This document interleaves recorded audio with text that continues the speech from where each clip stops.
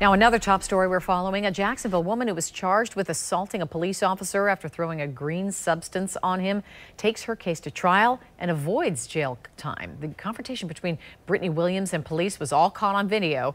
And today, Tarek Miner spoke with her attorney about the trial's outcome.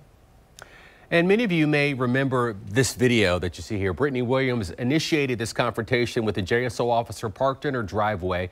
She says police officers used excessive force after the confrontation and entered her home without a warrant and assaulted her during her arrest. After months of legal maneuvering, the case went to trial this week.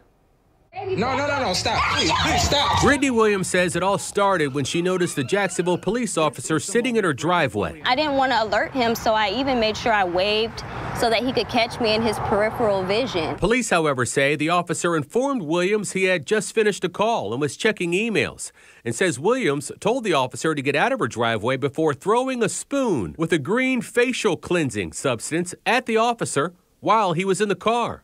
The officer then called for backup. And when backup arrived, they tried to take Williams into custody.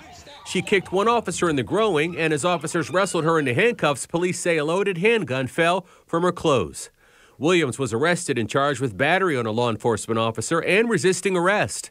After a 2-day trial, the jury acquitted Williams on the assault charge, but convicted her of resisting police without violence. Williams' lawyers tell News4Jax the evidence presented in the case was irrelevant and prejudicial. We're extremely glad that the jury returned a verdict of not guilty. However, we do feel that Ms. Williams and her family have had to endure an extreme injustice, having to deal with this case.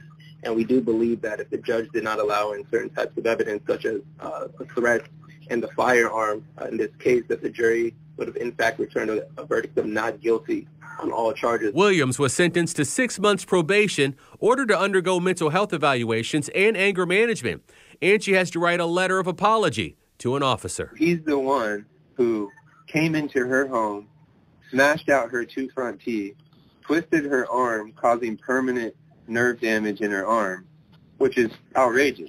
If anyone should be ordered to write a letter of apology in this case, it should be the officers to our client, Ms. Williams.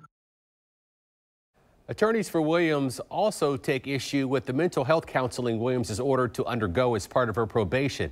They say Williams has never had mental health issues, counseling, or has been ever on mental health medication.